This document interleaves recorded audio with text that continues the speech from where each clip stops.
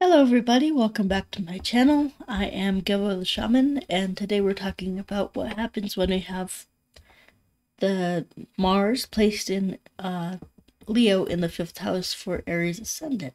So if you have Aries Ascendant, Leo is naturally sitting in your 5th house, and Leo, if you don't know, is the 5th sign of the zodiac pertaining to the 5th house. So those energies go together pretty well. Now, I have to mention before we start, if you want to get an astrology reading from me, then you can go to gebotheshaman.com.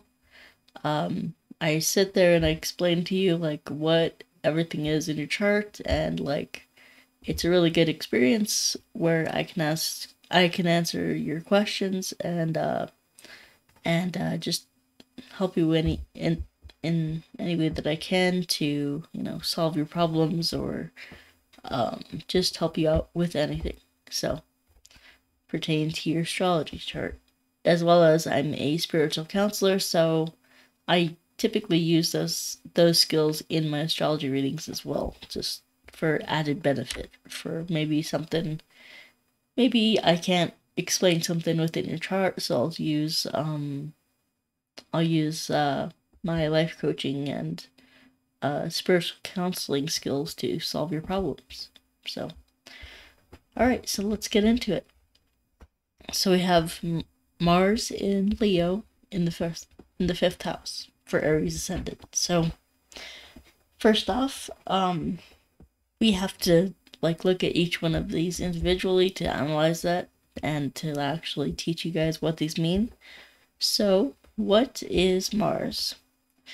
Mars is the warrior, the planet that has pertains to war, violence, masculine energy, taking action, going out there and doing things, getting the mission accomplished, things like that, and things like that. It's about just following a task, a goal, and going getting that accomplished, and winning.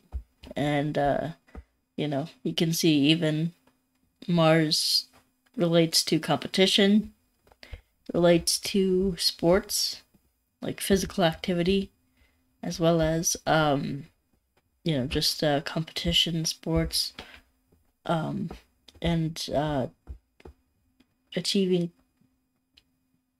achieving goals like your passions and things like that too. So, and then we have Leo here and the 5th house, and those are pretty similar energies since Leo is the 5th sign of the zodiac pertaining to the 5th house. So, Leo with the 5th house, this is naturally a good sign here to have because there's no conflicting energy. So Leo and the 5th house are all about, 5th house is all about children. 5th house is about play, fun, joy, romance, sex life, romantic partners, things like that. Leo and 5th house pertain to creativity, being a leader, being a ruler. Leo is your childhood education, like grade school. The 9th house pertains to more like postgraduate education, like higher learning, college education, and things like that. And so with the 5th house, it's more like grade school learning, like elementary school learning. And 5th house has to do with it pertains to leadership, authority, royalty, government, and all those kinds of things. So when we have Mars here, Mars is naturally, this is a good house for him. This is a pretty good house for him because Mars is, well, it's like if you want to become a leader or a politician involved with government or things like that, then this is a good place for Mars, because Mars wants to, you know, be a good soldier, be a good like captain or commander in the army. And so what is the fundamental guiding principle behind Mars? Well, behind a soldier is to protect the people in his country, right? So we go to war to protect. Ideally, that's what we go to war to do, to protect the country involved, and not, you know, go and start wars, start fights. That's not a good thing, you know. Provoke fights like we're doing in Ukraine and stuff. But anyway, yeah, I mean, it's really a place of, you know, where we have leadership, we have authority, but we also have creative expression. We also have fun here. So Leo, or fifth house, pertains to the arts. You know, acting, singing, dancing, music, musicians, you know, painters, novelists, things like that, like writing novels, or well, novels is kind of like a fifth house or ninth house kind of thing, but more ninth house. But you can see book writing from this, publishing, things like that, you know. And so when we have Leo in the fifth house, or when we have Mars with Leo in the fifth house, yeah, it tends to want to remember Mars. Mars. The thing to know about Mars is that this is the planet that has. It's like, you know what a sea urchin is. It's like a big round spiky thing with a bunch of spikes that are, you know, they hurt if you step on them and things like that, like especially bare feet. Yeah, that's what Mars is. It's basically this big spiky planet. This big spiky energy. So even if it wants to be your best friend, even if it wants to give you a hug, you're gonna be saying, "Nope, I'm good. I don't want to hug. I don't want to touch you," because, you know, it's going to stab you. It's going to spike you. So, so this is the thing with Mars. It's a natural malefic. It's a natural enemy. And so even when Mars is doing good stuff in your chart, just know that, like, it has propensity to like turn and be bad. You know, it's like one of those things where we have, you know, Mars can do great things in your chart. It can give you energy, it can give you vitality, masculine energy, libido, it can give you like things like that, but it can also have the ability to be violent, especially when placed in the 8th house. Now, I know we're not talking about 8th house today, but especially when Mars is in the 8th house, yeah, you can see like house fires, or sudden injuries, sudden accidents, and things like that. So Mars is heat. Mars is burning. And so with the 5th house, we have Mars in here, and what that's doing is it's giving you a energy or creativity to go out and to achieve, you know, to go out and, you know, it's like, okay, well, if I'm going to be the best, if I'm going to be a singer, if I'm going to be a musician, I'm going to be the best damn musician in the world. That's kind of what Mars is. It's like, okay, I want to go out and conquer. I want to go out and be the best. I want to excel, exceed at my profession, at what I'm doing, even if it's for fun. Like, you might have fun being in competition with other people. Competition might accelerate your drive, your desire to go out and accomplish and do things and, really, really achieve something. So, yeah, so with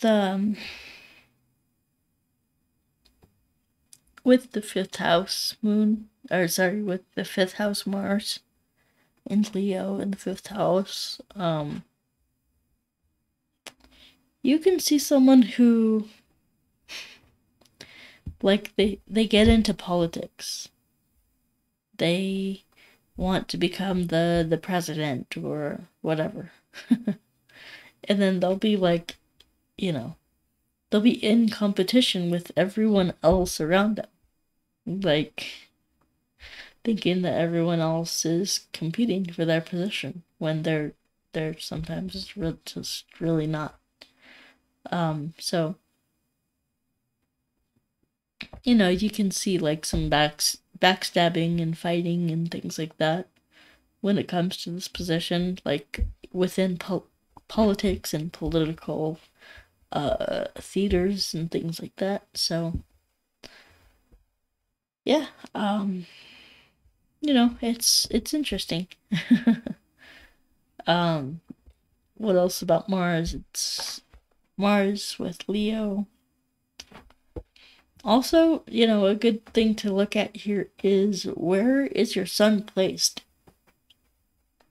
Because if your sun is in Leo, then that gives you a better opportunity to become like a politician or things like that.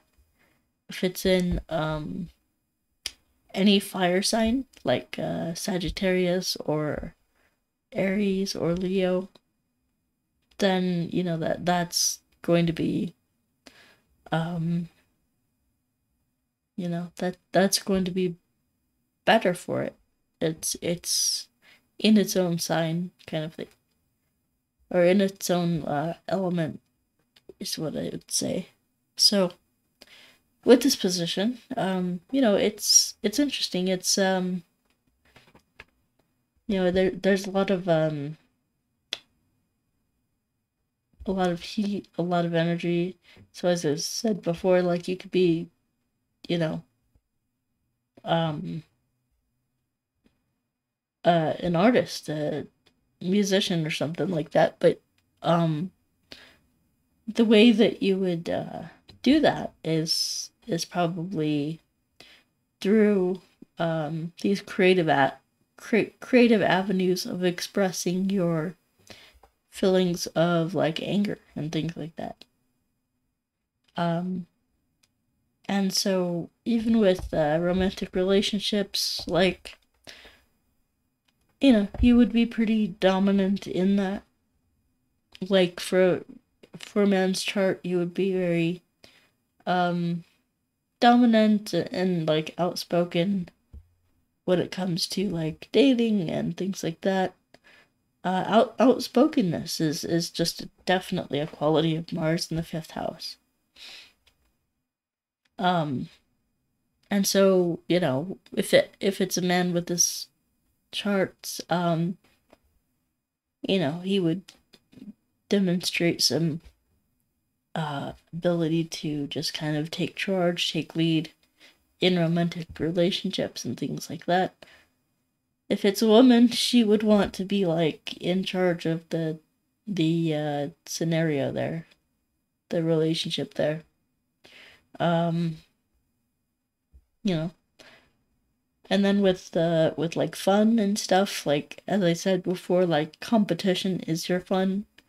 Competition, sports, you know, beating up the other team, like winning, excelling, like achievement. Like you would have fun going after an achievement rather than just playing, you know, whatever. Just like rather than like going to the beach or just relaxing, going to a movie. Like your fun would be going after an achievement, going after something to achieve it, to conquer, to compete, to go and just um, achieve something. You know, that would be your sense of fun. And so, while other people are like wanting to relax as their fun, as their source of fun, you would rather be wanting to like compete or be physical, be aggressive, be you know, in a state of competition or achievement within like a team or even by yourself. Like you can see an entrepreneur with this placement, especially if it has some kind of aspect to Mercury. You know, entrepreneurs are always wanting to improve their products, like to, you know, achieve, to compete with other entrepreneurs and things like that. And yeah, I mean, this is like, it's a great sign because it gives you so much energy to just go out there and do what you want to do. So yeah, I mean, it's really great in a lot of ways. It is. So yeah, I mean that's pretty much all I got for this one was that. So anyway, guys, if you want to get an astrology reading from me, then you can go to my website, GabelTheShaman.com. Also, I have these courses, as well as the stuff up here. My Qigong courses and yoga courses and all that good stuff as well. So go check out my courses and books and my astrology courses and readings and all that good stuff. So other than that, we will talk to you next time. Peace. Take care. Bye-bye.